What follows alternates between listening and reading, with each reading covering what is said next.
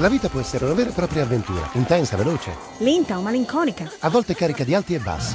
ma stando agli psichiatri, qualsiasi parte della vita può essere bollata come malattia mentale. Davvero? Come? Diciamo che sei turbato dalla spiacevole rottura di un legame. Beh, quella potrebbe essere etichettata depressione. E se ti senti nervoso prima di parlare in pubblico? Disturbo d'ansia. O se sei davvero attivo e parli molto? Maniaco. Sembra pazzesco.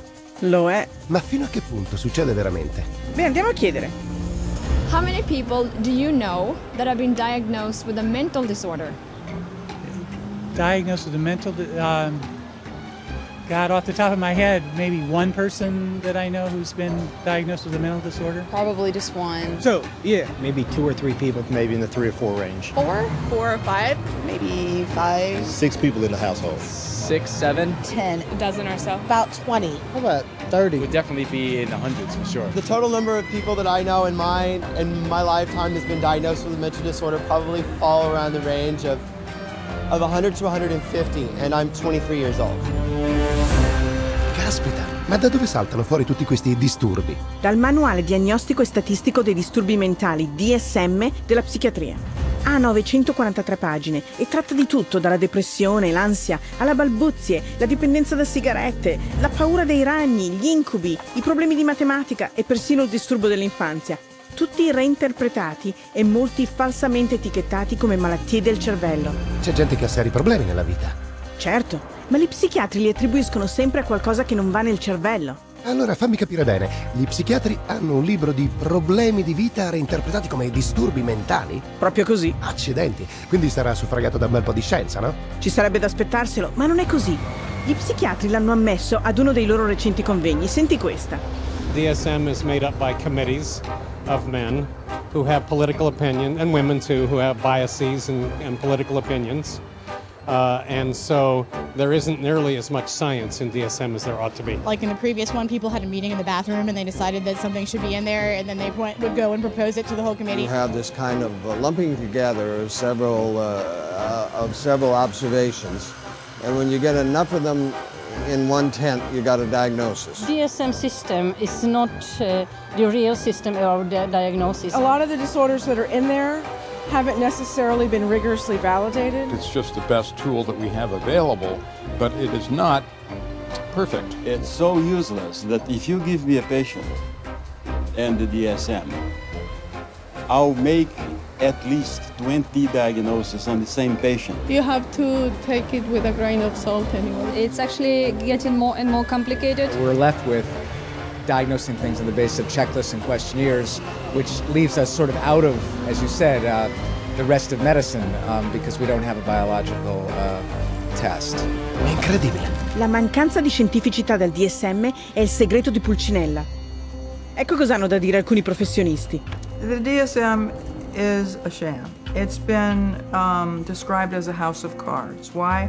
Because the diagnoses are theoretical. They're not based on scientific measurements. It's sort of a shaky level built on another shaky level, built on another shaky level. It is flimsy and that it is easily collapsible under the scrutiny of critical thinking. If you just pull one little fragment of the reasoning aside and question it thoroughly, you'll find it doesn't stand up, and then that means that the whole organism collapses because you've got some wrong premises in there somewhere. In fact, they're all over the place. It is indeed a house of cards because it's predicated on not a solid structure. It is built to create an apparently legitimate edifice, which results in a diagnosis. But any serious inquiry will show it to be illegitimate.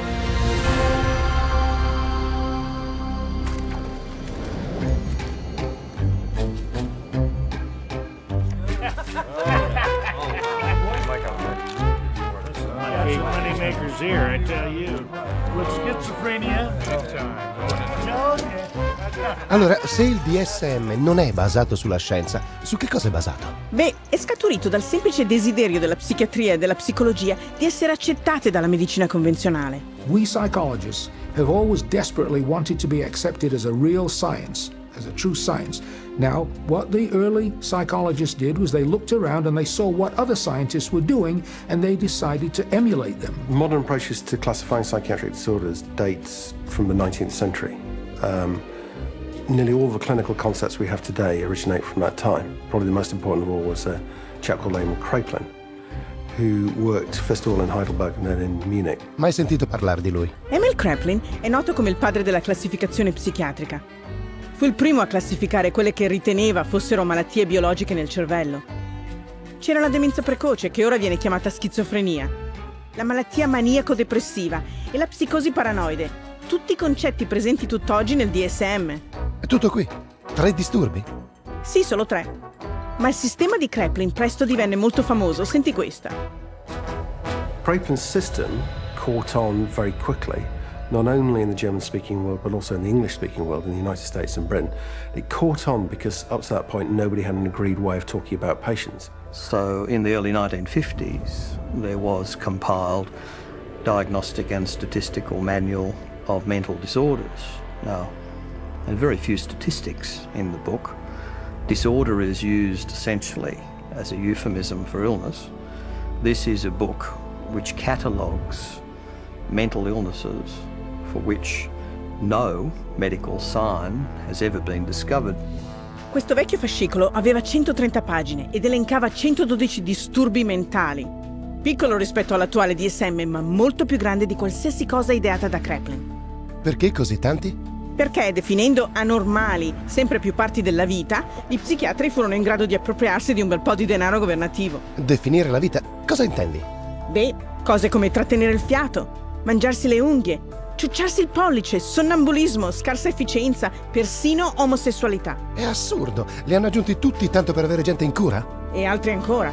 Poi nel 1968 è saltata fuori la seconda versione, DSM-2, ampliata a 178 disturbi e, anche in questo caso, per spremere ancora più soldi dalle assicurazioni e dal governo. Per portarlo a livello internazionale, il DSM-2 fu specificamente redatto allineandosi con la Classificazione Internazionale delle Malattie, ICD, un libro usato molto in Europa e nel mondo che, oltre alle diagnosi psichiatriche, elenca reali patologie di natura medica. Allora è così che i disturbi psichiatrici sono stati accettati dalla medicina convenzionale. Era il primo passo, ma il DSM-2 non sembrava ancora scientifico, dato che veniva fortemente influenzato non da veri esami clinici, ma dalle teorie dello psicologo austriaco Sigmund Freud.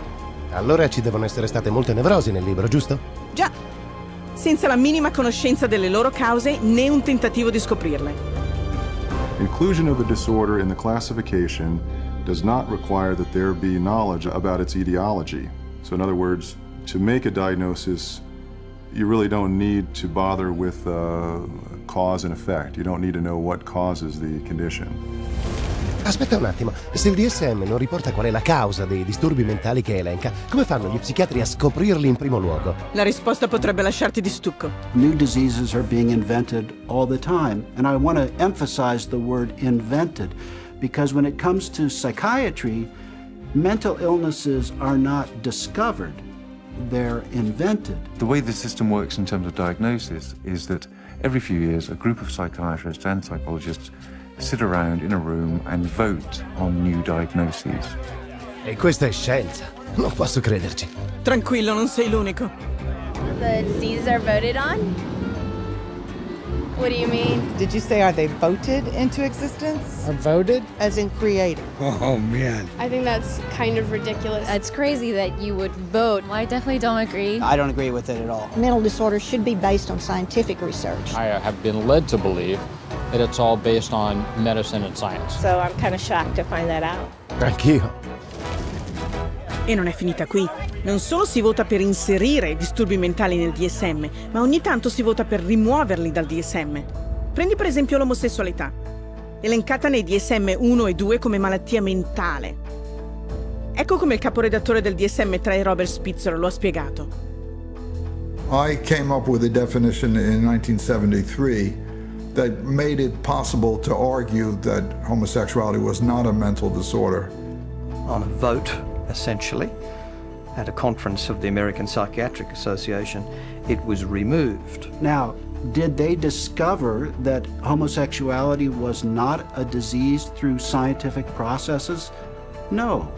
It was included for political reasons, and it was removed for political reasons. And the end result is a vote. It's a supposed democracy.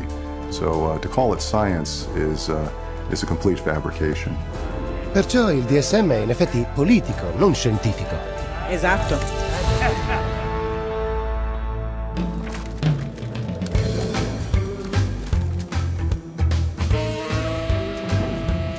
Pensavo che gli psichiatri volessero atteggiarsi a medici. Certo, ecco perché dovevano far sembrare più scientifico il loro manuale. Cosa che non era. Allora, che cosa hanno fatto? Beh, decisero che la successiva edizione del DSM sarebbe stata del tutto diversa. Decisione questa che avrebbe cambiato per sempre il volto della psichiatria. If you roll the clock forward to the 1970s in the United States, basically at that time psychiatry was in very poor shape for a number of reasons. First of all, it was held in very low regard by other members of the medical profession. So psychiatry was the sort of thing you did if you couldn't succeed in any other area of medicine. And people such as Robert Spitzer in America made it very clear that the time had come essentially for psychiatrists, being doctors of medicine, to practice medicine. So if a psychiatrist was spending a lot of time dealing with people who were anxious, depressed, these dilemmas, these problems in living, now essentially had to be redefined. And they were redefined as medical conditions. And their solution to this was to come up with a manual which defined psychiatric disorders more carefully. So, hence, we have DSM-3, which is the third edition, which is published in 1980. Sotto la direzione di Spitzer, i psichiatri che curavano la redazione del DSM-3 buttarono alle ortiche la psicologia freudiana e deliberarono che da allora in poi le diagnosi psichiatriche sarebbero state puramente di natura biologica. Così finalmente diventarono scientifici. No, anzi per niente. Infatti, i battibecchi politici su quali disturbi inserire e quali omettere nel DSM-3 erano ancora più ridicoli. Ecco che cosa aveva da dire uno psichiatra. They would squeeze into a room which was about half the size of this one. It was much too small. And Bob would raise a provocative question, and people would shout out their opinions from all sides of the room. And whoever shouted loudest tended to be heard. My own impression is it was more like a tobacco auction than a sort of conference. Ed ecco che cosa ha detto un altro membro dell'organo decisionale del DSM. The low level of intellectual effort was shocking. Diagnoses were developed by majority vote on the level we would use to choose a restaurant. You feel like Italian, I feel like Chinese, so let's go to a cafeteria. Then it's typed into the computer. It may reflect on our naivete, but it was our belief that there would be an attempt to look at things scientifically.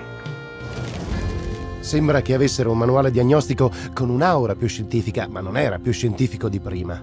Nel frattempo, il numero di disturbi mentali nel DSM-3 si era gonfiato arrivando a 259. Ma per far accettare l'idea che la psichiatria fosse una vera scienza medica, dovettero imbastirla con una teoria impressionante che suonasse scientifica. But with DSM-3 from 1980 on, there was the progressive medicalization of psychiatry, and the notion of chemical imbalance was invented and essentially took hold.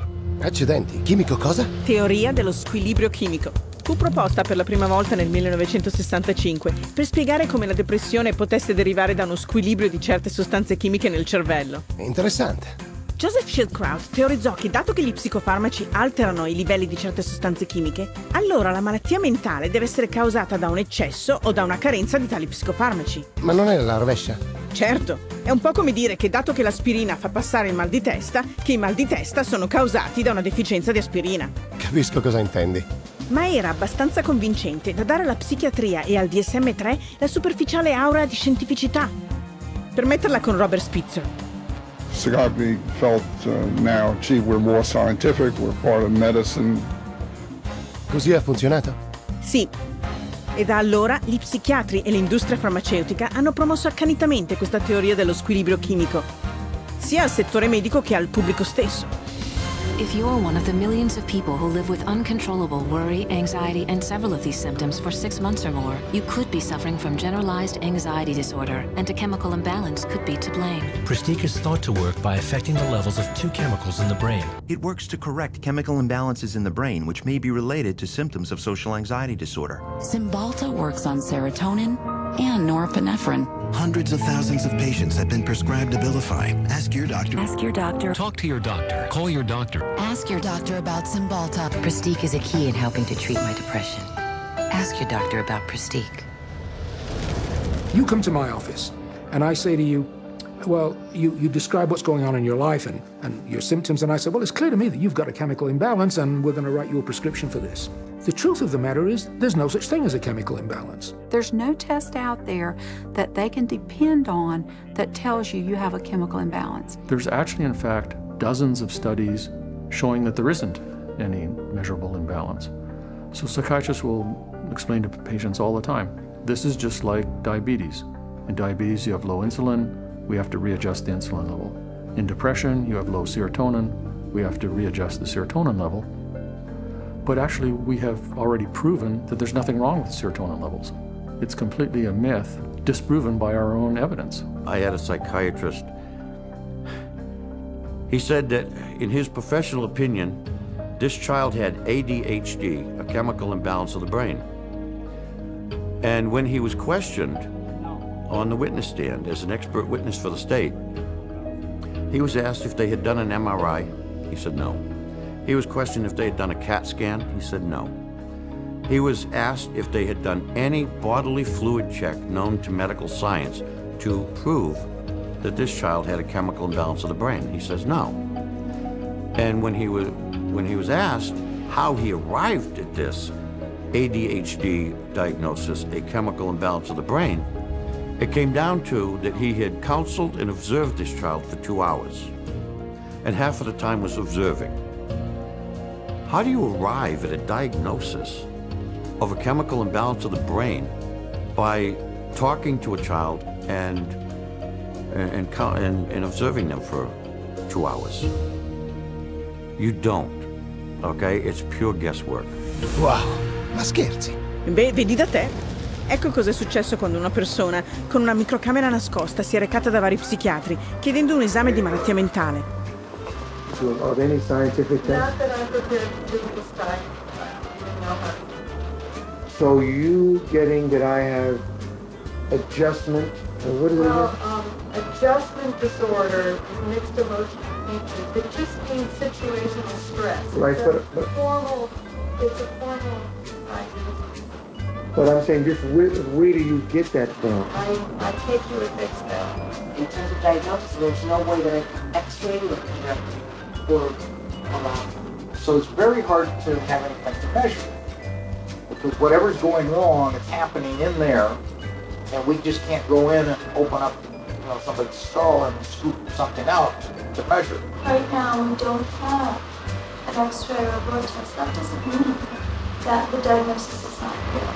The diagnosis is for insurance, and I'm not really trying to think too much in terms of diagnosis. I don't really see that as my main job here, to make a diagnosis, except to give something to the insurance that's reasonably accurate. But we don't even really know what's going wrong in the book. So all the things that we found were found by accident. Sono senza parole. La diagnosi psichiatrica si basa puramente su opinione personale. Qualsiasi cosa facciano, hanno torto. La BBC inglese ha persino condotto uno show con 10 volontari, 5 considerati normali e 5 diagnosticati come malati mentali, osservati da 3 rinomati esperti della salute mentale a cui fu chiesto di stabilire chi fosse chi. Oh, mamma mia. Guarda qui. We think that it's likely that you've had a history of bipolar disorder. Is that correct? You're wrong. Okay. We've come to the conclusion that at some time you've been diagnosed with a mood disorder. You're wrong. We were wondering whether at some point in your life maybe that you had suffered from a significant psychiatric problem of some kind or other. No. Not at all? You are wrong. All right, okay. 3 wrong diagnoses in a row. After a whole week of observation, the panel have identified just 2 out of 5 disorders. Altro che scienza. Puoi dirlo forte.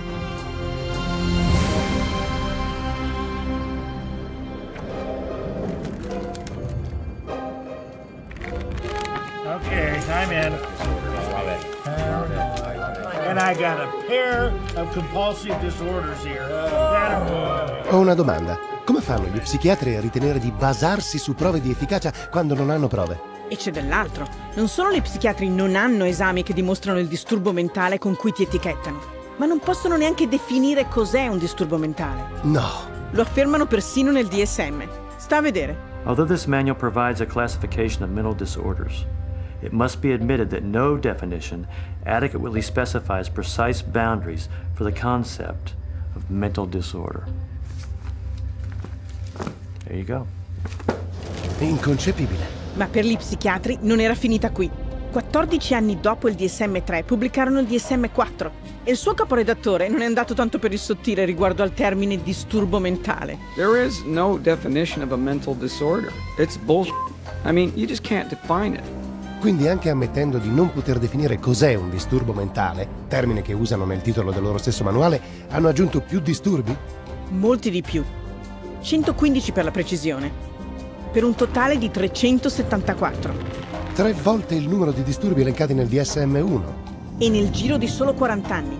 E il libro pesa quasi 2,5 kg. È più grande di una rubrica telefonica. È un catalogo di malattie mentali, con il quale a 120 milioni di persone nel mondo è stato diagnosticato un disturbo mentale.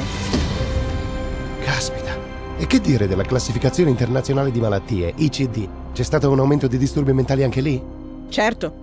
La sezione sui disturbi mentali e comportamentali dell'ICD corrisponde quasi al DSM. Qualsiasi cosa succede nel DSM viene rispecchiato anche lì. Ok, finora ho scoperto che non esiste alcun esame per identificare o confermare una diagnosi di disturbo mentale, che non esiste prova per la teoria dello squilibrio chimico e che non sanno neanche cos'è un disturbo mentale. E lo ammettono anche, almeno tra loro. Ecco un eminente psichiatra che parla ad un recente convegno dell'APA. You're sitting in your office, you see a depressed patient, you have no idea what's the matter with them. And I know all of you think you know the answer, but in terms of evidence, I don't know the answer and I don't think any of us really know. È inaudito. Ma non esitano comunque a darti una diagnosi in un batter d'occhio. Ecco un altro influente psichiatra allo stesso convegno. Jim Burley at the Maudsley Hospital did a study once on how long it took people to make up their mind about the diagnosis after they entered a room, and it was about, how many, David? It was 2 seconds? It was a couple of minutes. It was very... Un paio di minuti. Già. Naturalmente persino l'allora presidente eletto dell'Associazione Psichiatrica Americana ha dichiarato pubblicamente che il DSM è una ridicolaggine. Well, what does D stand for? I used to think it is diagnostic, but over the last few years realized it is more like a dartboard. D'azzardo. Ma gli psichiatri dicono niente di tutto questo ai pazienti? No, infatti gli psichiatri danno l'impressione di sapere il fatto loro, mentre tengono il pubblico all'oscuro. I was sent to a psychiatrist who saw me again for maybe about 15 minutes, talked to me how I was doing at 7 years old, and I left with a prescription for Ritalin. Probably within the first 15 minutes, he diagnosed me with having an anxiety disorder and put me on prescription medication. The amount of time it took for the diagnosis was, I'd say, probably within 10 minutes I was diagnosed with anxiety, with depression, within 10 minutes of speaking to the psychiatrist, and I was put on those drugs immediately. I received numerous different diagnoses from different doctors, and each one gave me a different drug. I didn't have to undergo any tests. I didn't even have to sit there and I didn't have to ask any questions. It was just, that's what you've got, and this is the drug. They really didn't talk to me. They were always talking and questioning my mother.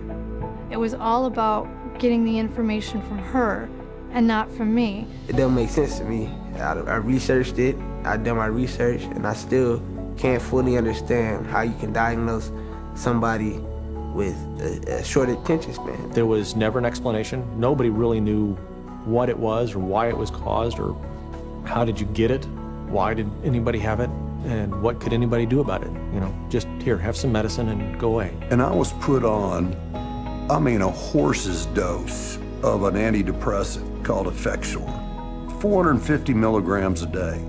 They say if you're on 300, you're comatose. It wasn't always Ritalin. It went from Ritalin to like Wellbutrin to Concerta to Adderall. I remember asking these doctors, is there any other way we can do this? Is there any other therapy? Is there something we can do that won't make me feel so badly, that won't give me all these side effects and just horrible sensations through my body 24 hours a day? Is there something else I can do that might be not having to do with medications?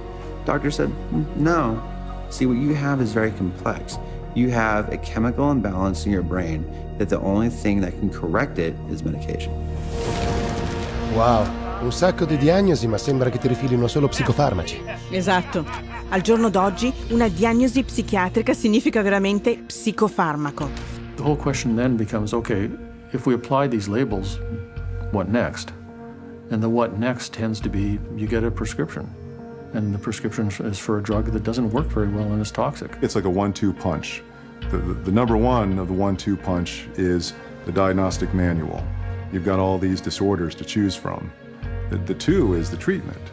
So you've got the diagnostic manual in place, you've got a machinery in place, and then you've got this treatment that is there for the taking. For everything you can think of that might seem to be odd behavior, the psychiatry field has a name for it. And then for every name of every diagnosis you have, there's going to be pharmacology behind it, and they have a pill for it. Let me fan it out and pick a card, and there you go. Here's your label, and there's the drug that we'll give you to go along with that label. 98%, maybe 99% of people will get a diagnosis that justifies the use of a medication and also a follow-up appointment. Because remember, the business of medicine, the business of psychiatry, is seeing patients. And the psychiatrist that tells a patient they don't have a problem and there's no medicine for that problem doesn't have a very busy practice. And that's sort of the purpose of the DSM-345, to provide a diagnosis that can be given a drug for that patient. It's a quick buck. You don't need to do a physical exam. You put it in the chart, it's done. Prescribe away. Lifetime patient. That's what the DSM is for. Intendono che il DSM è solo lì per giustificare l'uso di psicofarmaci? Temo proprio di sì. È incredibile.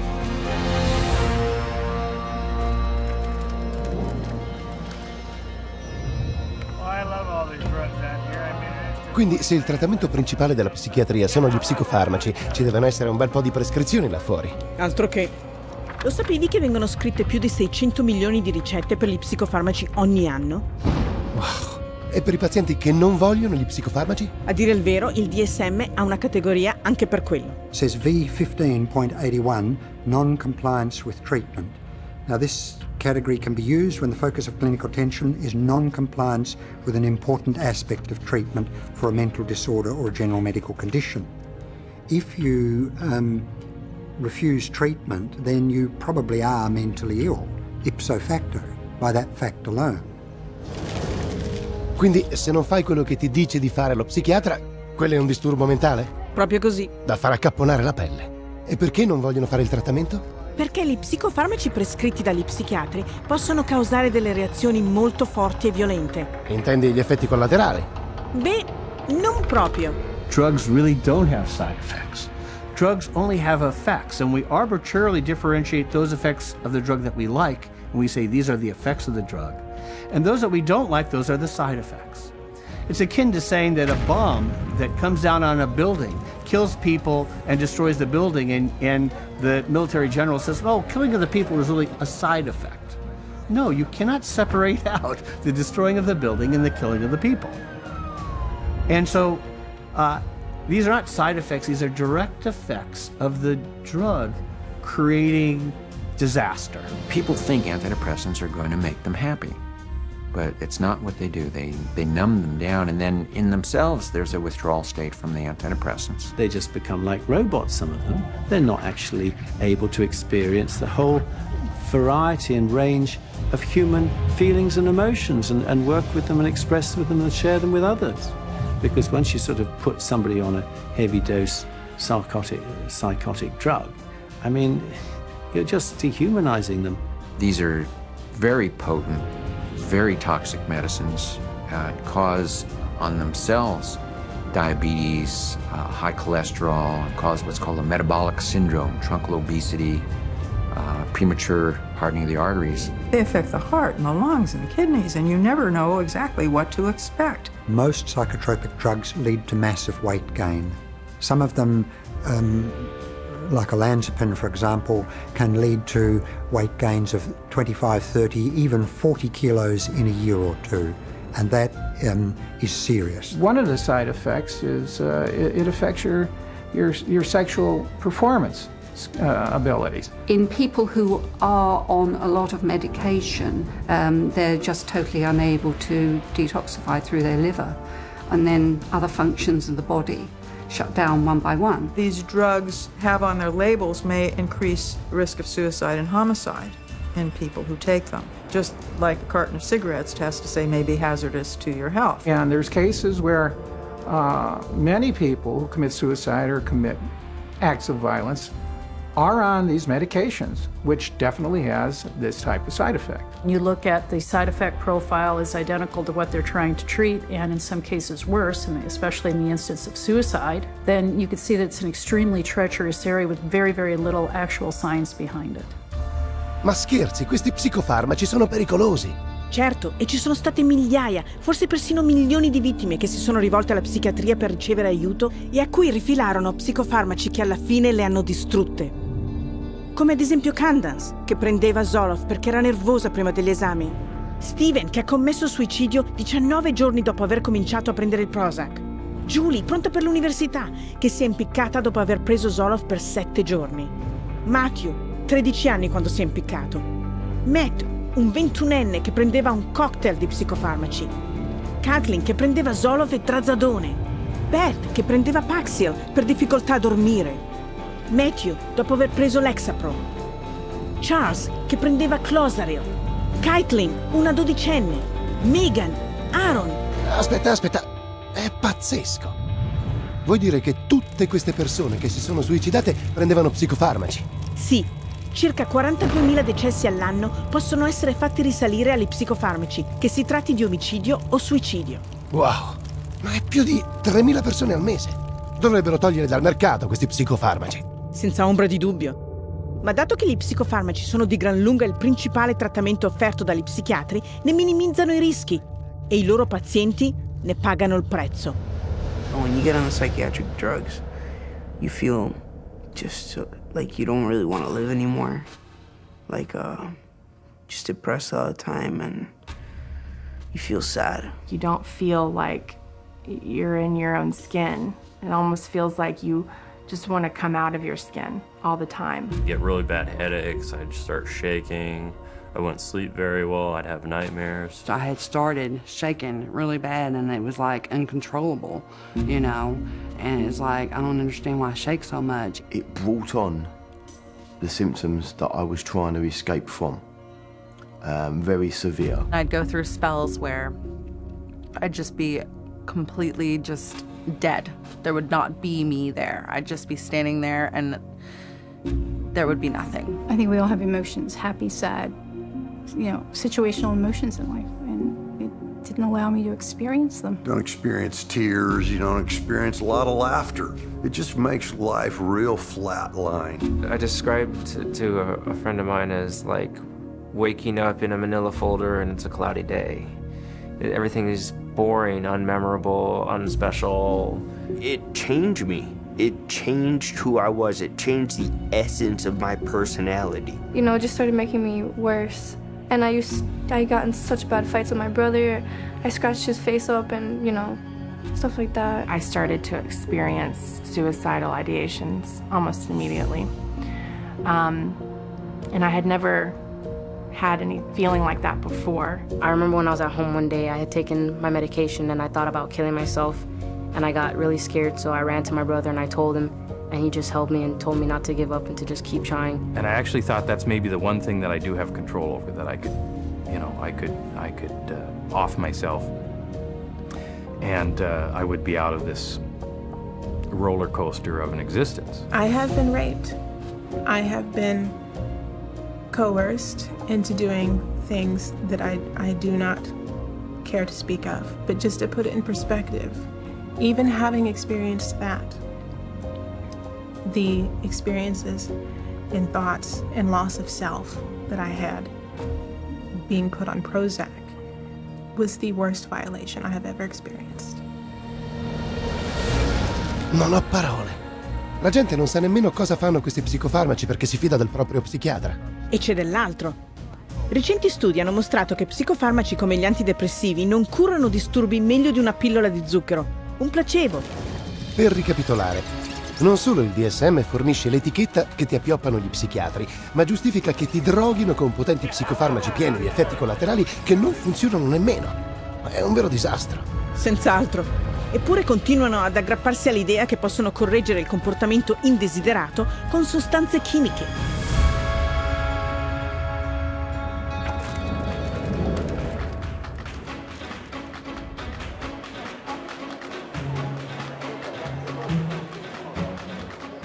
Naturalmente la psichiatria va a genio all'industria farmaceutica, dato che ora può promuovere e vendere gli psicofarmaci per ogni disturbo elencato nel DSM. Ho visto queste campagne di marketing, sono dappertutto. Sì, ma avrai anche notato che fanno marketing del disturbo.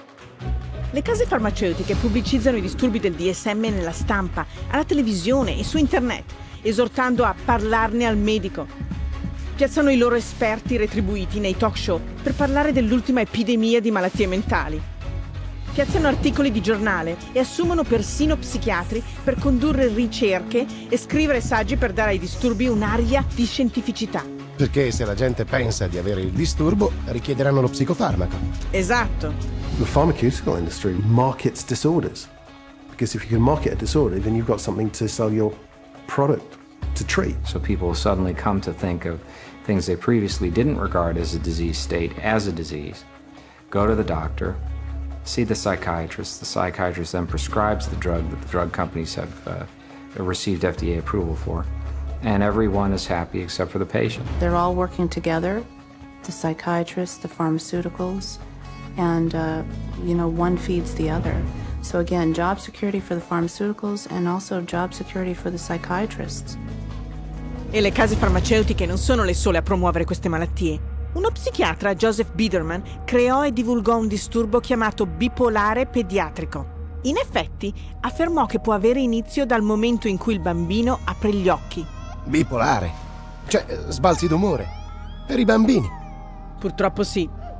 Nel giro di 9 anni, il dottor Biederman alimentò con le sue stesse mani un aumento di 40 volte il numero di bambini etichettati bipolari, a molti dei quali furono prescritti potenti antipsicotici usati solo per i più gravi malati mentali. Non ne avevo la minima idea. Lo psichiatra curatore del DSM-4 ha ammesso il ruolo giocato dal DSM nel creare la moda del disturbo bipolare dei bambini.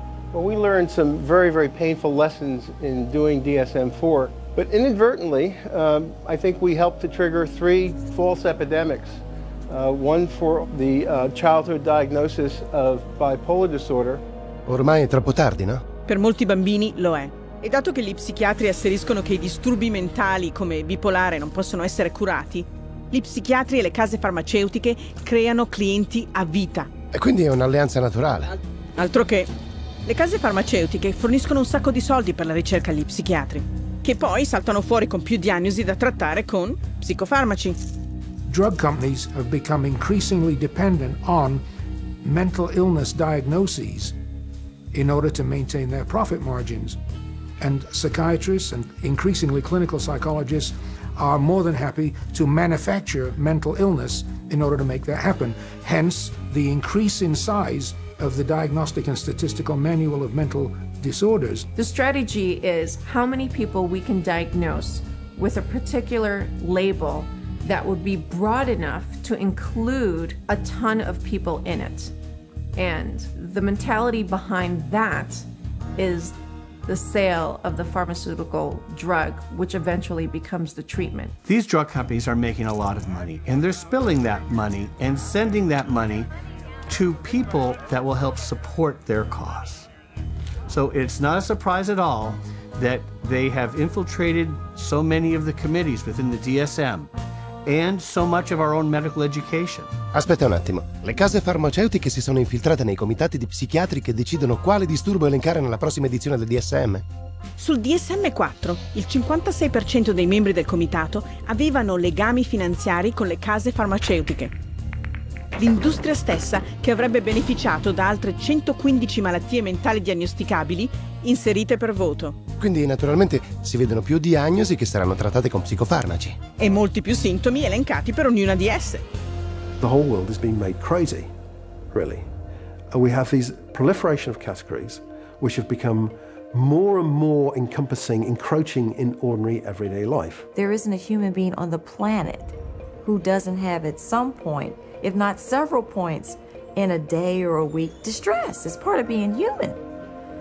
But to say that because you have this distress, that you now are diseased.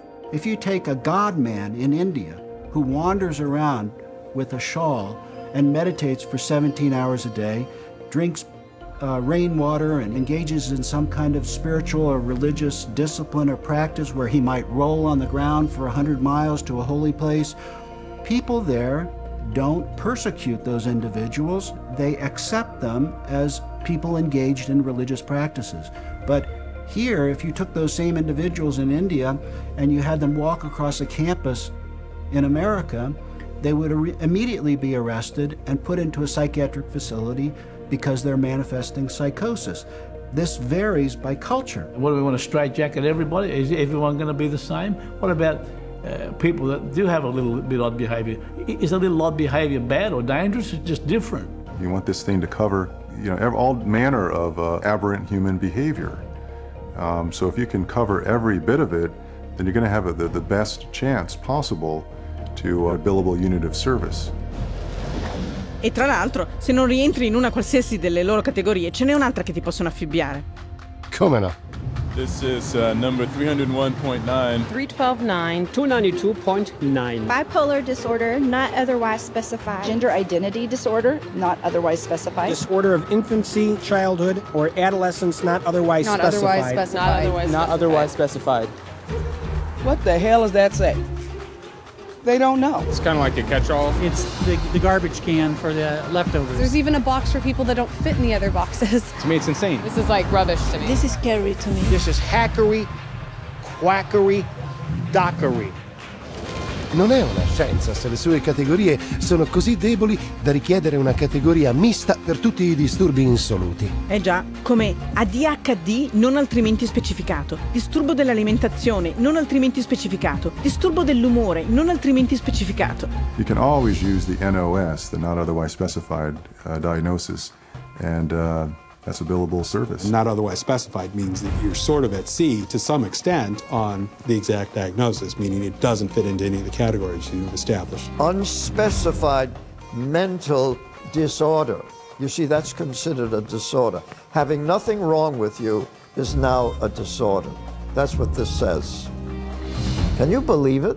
No, non ci credo. C'è una categoria chiamata disturbo mentale non specificato. Cioè, non te la descriviamo.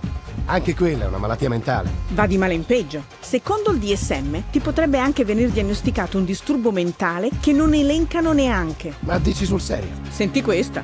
These diagnostic criteria and the DSM-4 classification of mental disorders reflect a consensus of current formulations of evolving knowledge in our field. They do not encompass, however, all the conditions for which people may be treated or that may be appropriate topics for research efforts. It's even in the language of the introduction, it's basically saying we're trying to have a diagnosis to cover all the bases of anything that somebody could come in complaining about, which is, again, entirely backwards from how medical diagnoses are come to. Il DSM non rasenta neanche lontanamente la medicina, vero? Ma che è marketing bello e buono.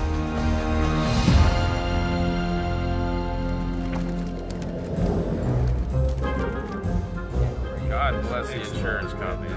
And you get these multiple personalities you can call insurance companies. That's more insurance billing. That's the big money right there. Qualcosa ancora non mi quadra. Se il trattamento psichiatrico è così lungo, costoso e inefficace.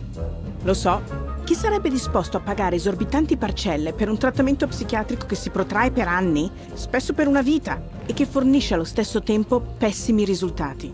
Esatto.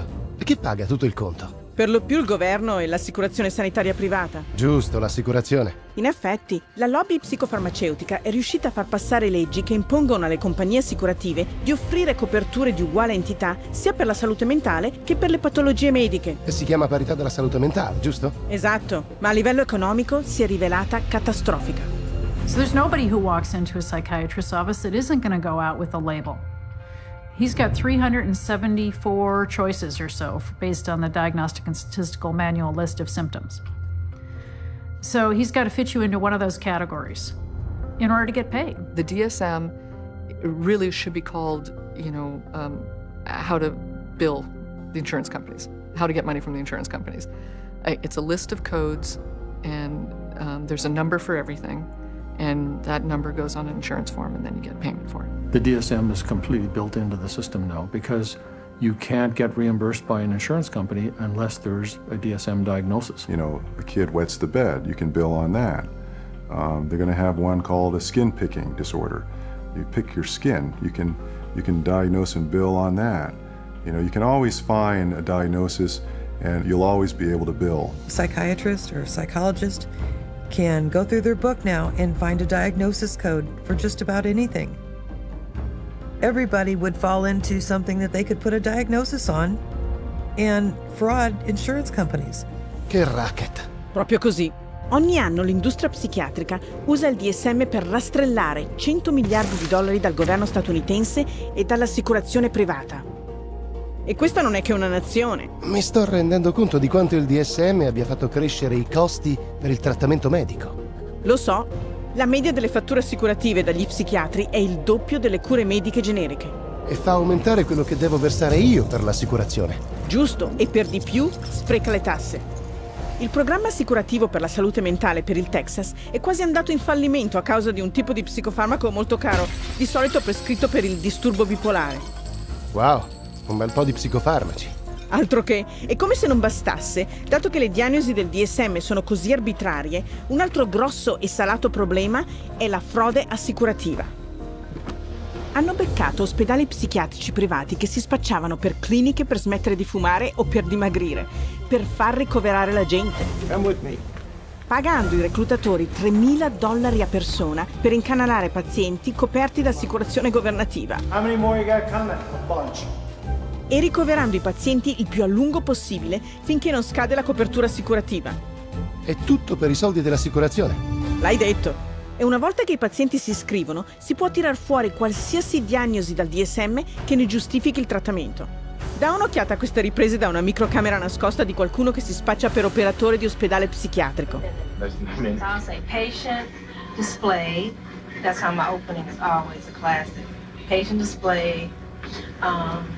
He's sort of, what do you think? You think he's, I thought, I've interacted with him a lot, and I thought he's always appropriate. He's always... But under behavior, what's some good words in here? He's not negative. He's sort of intrusive a little bit. Not really. He doesn't push limits anymore. He's really actually intrusive. He acts sort of anxious. Focus on the negative. And why should we focus on negative? Because that's how they get paid. I mean, this is what they told me. I mean, you write what you want to write. I know I got to write for you. So, I know what I have to write. You know what I mean? So that's why Like, why do you have to write it? So, this place can get paid. Oh, okay. It's a business thing. It's not like I'm lying, but I always, pull the negative out. Like, you're supposed to. They tell you to. What? The negative? Pull the negative out. You pull it out of them. Come fa ad essere etico? Non lo è. E non è che l'inizio della frode. Psichiatri convenzionati sono stati colti a farsi pagare dall'assicurazione per far ascoltare la musica, guardare la televisione o giocare a tombola. Per servizio di sveglia, biglietti del cinema o viaggi oltreoceano. O per pretendere di trattare pazienti in carcere, in coma o addirittura morti. No. Alcuni psichiatri sono stati incastrati per essersi fatti pagare per rapporti sessuali con le pazienti chiamandoli terapia. Stomachevole. E un direttore per le frodi assicurative ha detto: l'entità della frode è limitata solamente dall'immaginazione. Non ne avevo la minima idea. come molti altri. La frode sulla salute mentale truffa gli assicuratori e i contribuenti di 5 miliardi di dollari ogni anno nei soli Stati Uniti. Dovrebbero rinchiudere questi criminali e buttare via la chiave.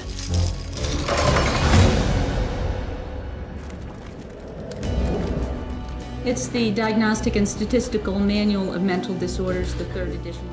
Tra l'altro, ti ho mai detto che la psichiatria è riuscita anche a infiltrarsi nei nostri tribunali usando il DSM? Anche nei tribunali? Già. The clinical diagnosis of a DSM-4 mental disorder is not sufficient to establish the existence for legal purposes of a mental disorder.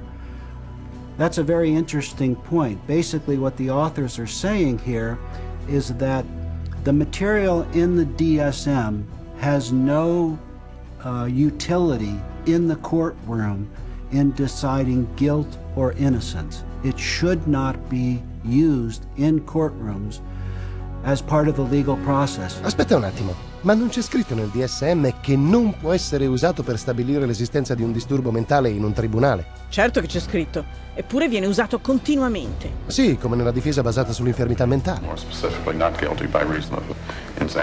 E che dire delle battaglie di custodia, il ricovero coatto e i testamenti? Ho letto di psichiatri che appaiono in corte dalle parti opposte di una causa usando entrambi il DSM per sostenere la propria tesi, venendo entrambi accettati dal tribunale quali testimoni esperti. There was no evidence, as far as I could see, for psychosis or delusions. Because he's suffering from narcissistic personality disorder and a delusional disorder. Una contraddizione bella e buona. Non è sempre stato così. In the beginning of the 20th century, a psychiatrist in a courtroom would be laughed out of the courtroom by and large. Today it's commonly accepted testimony as long as it's in accord with the DSM. The danger in using the DSM in a court setting is that you're using a vocabulary that the judge or the jury doesn't fully understand. They are, by concocting these psychobabble words, it makes it seem like there's something there that may not be there. The courts have allowed all this junk science to come into the courts, and they've made case law on it. And once the case law is made, we're stuck with it until it gets overridden. They come in with tests, they come in with their diagnostic categories from the DSM, and they say, we've done tests, we've determined that this person has this numbered malady, and therefore they do. And there's almost no way to pry a judge out of accepting that. When a psychiatrist makes a diagnosis in court, is that the person is sent to a mental institution, deprived of liberty, and we have no idea whether he's guilty or not. Sulla base delle diagnosi del DSM, qualcuno viene ricoverato senza il proprio consenso in un ospedale psichiatrico ogni 40 secondi. È orribile. E chiunque, in qualsiasi momento, può perdere tutto per l'opinione di uno psichiatra. Senti questa. I went to a stop smoking course at Vanderbilt. And the doctor, the lady that ran the program said that she goes, we need to get you on a stop smoking medication. So she prescribed me Zyban. Well, after the fact, I find out that Zyban is nothing but this really powerful antidepressant called Wellbutrin. Yeah, I stopped smoking, but I had no idea the hell. I mean, the hell. The hell's gates were being opened when I started taking Zyban. I had been clean and sober for 18 years. You know, just never considered that. But something about that, I started experiencing the craving to drink again, and my life fell apart. Divorce, relapse. So then a sibling of mine got wind of my relapse, wanted to gain control of my pocketbook and my life, and found the dirtiest lawyer in town who knew, one of the dirty psychiatrists, and bought and paid for an evaluation, had a hearing in a court before I was ever served notice. And the next thing I know, every right that a human being can possibly have was taken from me. And you have less rights as a conserved person than you do as a criminal. I mean, you are stripped of every right. You can't enter into a contract. You cannot marry. You cannot sue. You cannot even fight the legal system that has involuntarily put you in this. And it was all based on the psychiatrist's diagnosis, who never evaluated me. Non posso crederci. Stava solo cercando di smettere di fumare e invece si è beccato una diagnosi psichiatrica e ha perso i suoi diritti. E anche i suoi soldi. Per non parlare del ricovero coatto in un ospedale psichiatrico. Ma se pensi che ciò che gli psichiatri fanno agli individui nel nostro sistema giudiziario sia spietato, sta a vedere cosa succede alle famiglie. Children are taken away from parents every day in these juvenile courts because a person with a PhD or an MD after their name comes in and says, I've shown ink blots to a person, and they may be a risk to a child. Just in my little state of Massachusetts here, there are 11,000 children in captivity taken away from families at any one moment. And almost all of those children are being drugged. And our own commissioner of children and families testified under oath that they drug 88% of the children that they take out of the families. Drogano l'88%. È quasi garantito. E non è che la punta dell'iceberg. In tutto il mondo gli psichiatri stanno usando i tribunali in vari modi per togliere diritti alla gente e per distruggere famiglie. Guarda qui. Psychiatry has affected my family through the family law court rulings. The family law court has a court-appointed child psychiatrist who, it appears, determines the future of the child. It's just like a business in the court system that they forced you to undergo all of these psychological evaluations, and you have to pay thousands of dollars, but at the end of the day, it has been supported by no evidence, nothing. They'd said to me, Deb, you have a choice. Either you bring your son to get medicated, or we'll take your child away from you and put him in a home that they'll medicate your child. And then good luck. Basically, they were saying, good luck, Deb, to try and get your son back, but you'll get him back medicated anyways. And they put her in hospital, and that's when the psychotropic drugging started with Becky. And at that stage, I had no say over it. They refused to let her go. They would not let my daughter go unless she take medication. This was again a recommendation from the psychiatrist that once my son was radically ripped from his home and literally kidnapped and put in a new home with a perpetrator of domestic violence and of sexual assault, and is where he now lives, this psychiatrist said that he was never to have any counselling and never to see anybody. To have your family just disrupted like that, ripped out from under you, really, your whole life, just gone like that. And then you have to fight every day to get him back. It was very devastating. In some ways, it's worse than a death because it's unresolved and you know what the truth is. And you feel like giving up and not fighting back for that custody of that child, but you can't.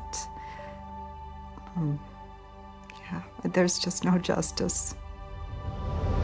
È terribile. Stanno distruggendo famiglie in base alle arbitrarie diagnosi che imperversano nei tribunali. Esatto. So it's unfortunate that the courts have bought into the DSM. It's unfortunate that the whole psychiatric profession is wedded to the DSM. It's unfortunate that the psychiatric profession is in bed with the drug industry, and it's unfortunate that drugs that don't work are the common prescribed drugs for all manner of conditions in children and in adults. It's the wrong way to go.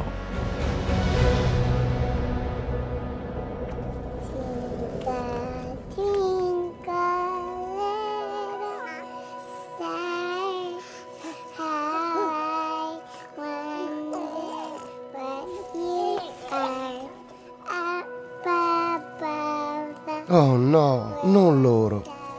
Purtroppo sì. I bambini adesso sono un'enorme fetta di mercato per la psichiatria. Il numero di disturbi infantili elencati nel DSM ha avuto un'impennata, da 3 disturbi nel 1952 a 44 al giorno d'oggi. È un aumento di 15 volte. Eppure il DSM di base ammette che non dovrebbe diagnosticare bambini.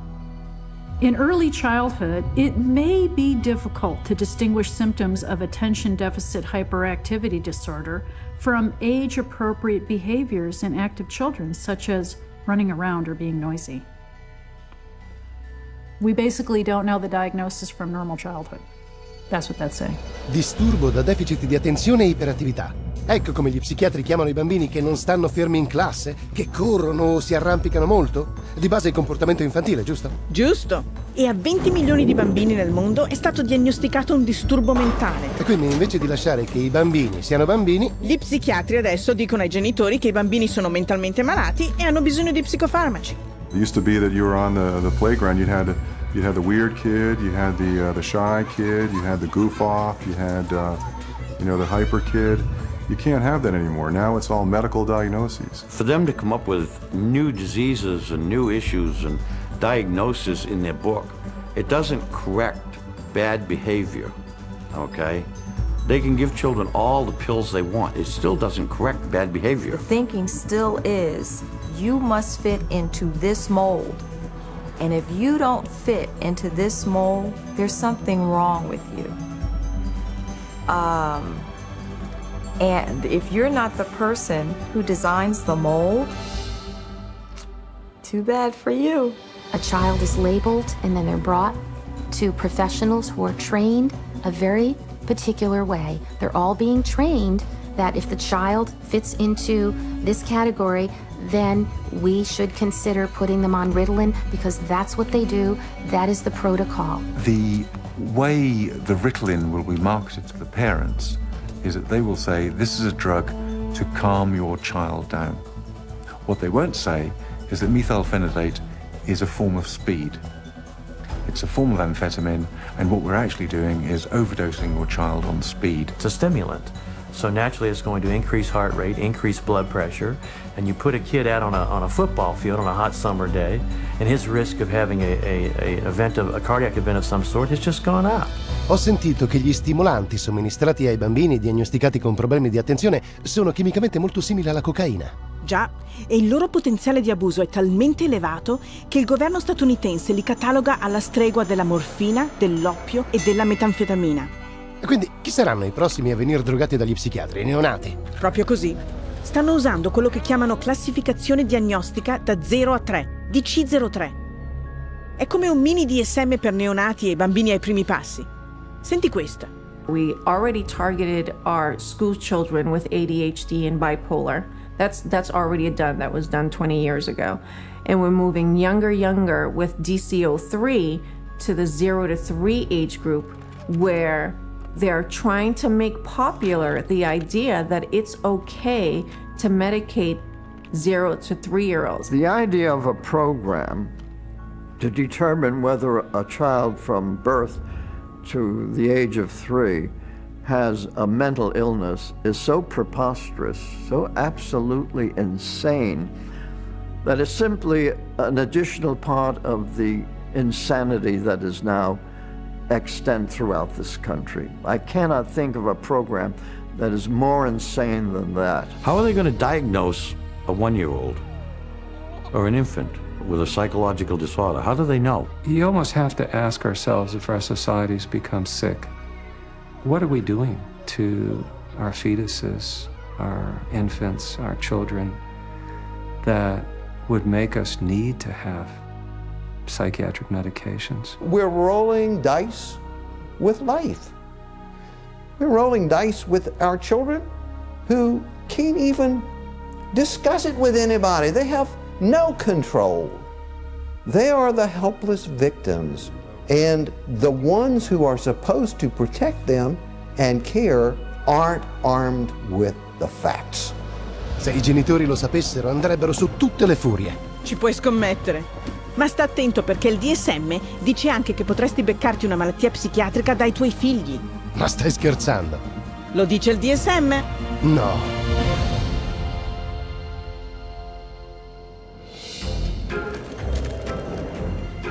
We're going to talk about some of the proposed changes that are suggested for DSM-5. Ho sentito dire che il DSM-5 è ancora più assurdo del DSM-4. Hai sentito proprio bene. You've got 374 named diagnoses in DSM. Well, guess what? There's going to be more in DSM-5. Why do we all of a sudden need a fifth DSM-5? Psychiatry wanted to broaden the horizons of mental health problems, of disorders.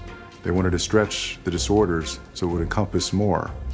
And to do that, you know, they're going to add more diagnoses. We need more diagnoses like we need a hole in the head, really. They're not serving a purpose for mankind, all these diagnoses. They're almost laughable, some of the diagnoses. Ridere? Davvero? Beh, sta parlando del disturbo da accumulo, se non butti via abbastanza roba. Persistent difficulty discarding or parting with personal possessions. Disturbo da buffata compulsiva se ti rimpinzi troppo. Recurrent episodes of binge eating. Oh, e c'è il disturbo di stuzzicarsi la pelle. So it's recurrent skin picking resulting in skin lesions. Questi sono disturbi mentali? E c'è un nuovo disturbo che attribuiranno a moltissimi bambini, i cui capricci non qualificano ancora come bipolare. They've created temperate dysregulation disorder to seem a little bit more mild of the condition and include a lot of the younger population in terms of that diagnosis. And what it essentially does, it just broadens bipolar disorder into a whole other new category. And where they don't fit into bipolar, now they can fit into this other diagnosing criteria. Così la rete si sta allargando sempre di più. Più di quello che pensi. Stanno persino contemplando l'idea di aggiungere un'etichetta per chi passa troppo tempo al computer. Internet addiction diagnosis. You know, it's another example of, just taking something going on in the popular culture that's, pretty widespread and then finding a way to pathologize it. I know people personally that spend 12, 13, 14 hours a day on the internet or social networking groups like Facebook. So there is something going on there. But is it a condition that we need to then label and drug? Absolutely not. Fa proprio ridere i polli. Sì, finché non pensi alla Cina, dove il governo ha già istituito cliniche psichiatriche che trattano adolescenti per il cosiddetto uso problematico del computer e a volte, per curarli, li sottopone a elettroshock. No. E se pensi che quello sia orribile, c'è un altro disturbo proposto per il prossimo DSM che fa venire i brividi. Peggio di così. Questo porta la diagnosi di malattia mentale ad un livello del tutto nuovo. Sindrome di rischio di psicosi. Nota più di recente con l'arzigogolato titolo di Sindrome di sintomi psicotici attenuati. Sembra latinorum, ma che significa? A really scary thing that's coming on the horizon is to come up with a whole bunch of diagnoses in there that are looking at people who currently are mentally well-adjusted but have a risk of developing a mental illness in the future. They're still thinking they can define well before the symptoms develop the risk of a person developing a major mental disorder without any biochemical, biological or genetic test or any physical test whatsoever. They don't know the cause of a mental illness. They can't treat it, they can't cure it. So how can they launch a preventative campaign for mental illness? It just logically, it falters. Aspetta un attimo, gli psichiatri pensano proprio di poter predire un disturbo futuro? Sentiamo cosa hanno da dire loro? How can psychiatrists know if you're going to have a mental disorder in the future? Again, that we don't know categorically who will develop psychiatric illness in the future. It's really hard to say, actually. I don't know if you could 100% predict for anybody. You can't forecast if one will develop a psychiatric disorder. Maybe not, or maybe yes. It's hard to predict. It's hard to predict. There's no way to predict that. Well, I don't think that nobody knows that. There's no way to tell. Nobody knows? I don't think anyone can know what's going to happen in the future. Ovviamente non ne hanno la più pallida idea. Sì, ma ciò nonostante stanno ancora proponendo di fare screening ai bambini per future malattie mentali. Così li possono trattare adesso. Certo. I would hate to see us go into the type of society where people are locked up for what they may do in the future rather than what they actually have done. Identifying people who are pre-psychotic would be a huge industry. Wow, fa proprio venire I brividi. L'assurdità è che gli psichiatri continuano a procedere con il DSM-5 quando alcuni dei loro esponenti più influenti ammettono apertamente che non vale niente. Any comment on DSM-5? It's of no use to us in the rest of the world. E neanche lo psichiatra a capo dell'Istituto Nazionale della Salute Mentale statunitense ne è particolarmente entusiasta. I don't do DSM, I'm not involved. So, and that maybe tells you more than anything. NIMH is not involved with DSM-5. Quindi il grande capo della più grande organizzazione psichiatrica governativa del mondo non vuole avere niente a che fare con il DSM? Sembra proprio così.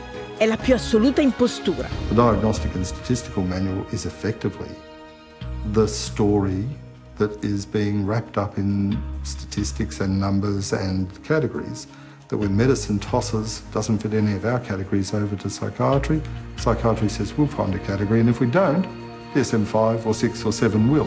I think in 2016 we'll be looking at DSM-6 and there will be 1,425 diagnoses and I'll have 900 of them. È pazzesco! Già, ma è tutto teso a far rientrare un numero sempre maggiore di persone in quella rete diagnostica psichiatrica. Così possono fare ancora più soldi sfruttando il comportamento normale. L'hai detto?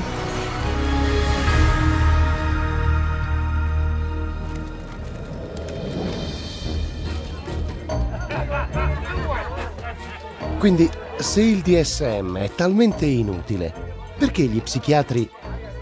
Ah, ho capito. Si tratta di soldi, vero o no? Con la psichiatria si tratta sempre di soldi. E tutto comincia con il DSM. Senti cosa ha detto Robert Spitzer. The American Psychiatric Association found out it could make a lot of money by selling it. They've made a tremendous amount of money. Every time they revise the DSM system, the American Psychiatric Association makes a hell of a lot of money. Un bel po' di soldi? Di quanto stiamo parlando? 6,5 milioni di dollari di vendite all'anno. Mamma mia! Ma non si riempiono le tasche solo vendendo il DSM. Gli psichiatri e le case farmaceutiche fanno soldi ogni volta che lo usano per diagnosticare qualcuno. You create disorders so that you can treat it with a drug. It's the ultimate money-making machine. How many people can we drug? How many labels can we put out there? How many people can we herd into these labels and feed them a drug so we can get richer, make more money? There's an inherent conflict of interest, and that conflict of interest is driven by the desire to make money. More money, more money, more money than one should expect. Huge money in the psychopharm business. If you really did the research on these diagnoses, see that 90% of them or more don't exist. They're not valid. Then that's all of a sudden, all that reimbursement from the insurance companies disappears. So we have to cut the money cord, as well as cutting the DSM cord if we're ever going to really succeed stopping this juggernaut from continuing. And once again, it's follow the money. And you'll get your answer every time. Questo mi ha fatto aprire gli occhi. Vediamo. Non c'è un esame di laboratorio per i cosiddetti disturbi mentali, che gli psichiatri non possono nemmeno descrivere nel loro manuale. La teoria dello squilibrio chimico è del tutto fasulla, eppure psicofarmaci che in teoria equilibrano le tue sostanze chimiche del cervello vengono prescritti a gente di ogni età. Per la bellezza di 84 miliardi di dollari all'anno, aggiungendo un totale di ben 10 miliardi ai premi assicurativi sanitari nei soli Stati Uniti. E paghiamo per tutto ciò con le tasse governative e costi di assicurazione più elevati. Proprio così. L'industria psichiatrica usa il DSM per incamerare 330 miliardi di dollari all'anno. È quasi un terzo di $1 trilione. E il conto continua. È fuori controllo. Well, the whole system is now a runaway train, but the DSM is the locomotive. And if you took the locomotive off, eventually the train would stop, because there'd be nothing more pulling it. We're losing the concept of health. Everybody is sick and everybody's got a condition and everybody needs drugs. You're going to end up with a whole society that's going to basically have to be led around by the hand. But who's going to lead them around? Because they're drugging so many of them. In psychiatry, you know in your heart of hearts that you're not really diagnosing. You know in your heart of hearts that you can't really treat what you think might be wrong. And you also know that most of what you're dealing with in the DSM is unprovable and unreliable, not a predictable indicator. So what do you have then? Bella domanda, mi sa che hanno un pugno di mosche. E c'è gente che sta venendo danneggiata. Già. You're very lucky to go through psychiatry and survive. It really is as simple as that. Only when enough people rip the veneer away and show that it's just nothing more than a Hollywood set is it ever going to fall down. It would be good if all the medical professionals who are really practicing medicine and really trying to help people and based on scientific fact and what they can best do to improve the lives of others, if they would recognize, just be able to look at this fact. It's hard to look at it, but look at this fact and be ethical and be honest and clean up the profession by getting rid of this fraudulent part of it. Psychiatry. Ben detto. È così ovvio. Dobbiamo liberarci del DSM. È terribile per la società. Lo so, nonostante le sue fondamenta incredibilmente traballanti, il Manuale Diagnostico e Statistico ha influenzato letteralmente ogni parte del mondo. Le nostre scuole, i nostri governi. I nostri sistemi giudiziari. E che dire dei mass media e dell'esercito? Anche quelli. Di base l'intera società. E tutto questo senza che venga curata una singola persona. Il DSM è veramente ben più di un semplice castello di carte. Il Manuale Diagnostico e Statistico è il più letale imbroglio della psichiatria.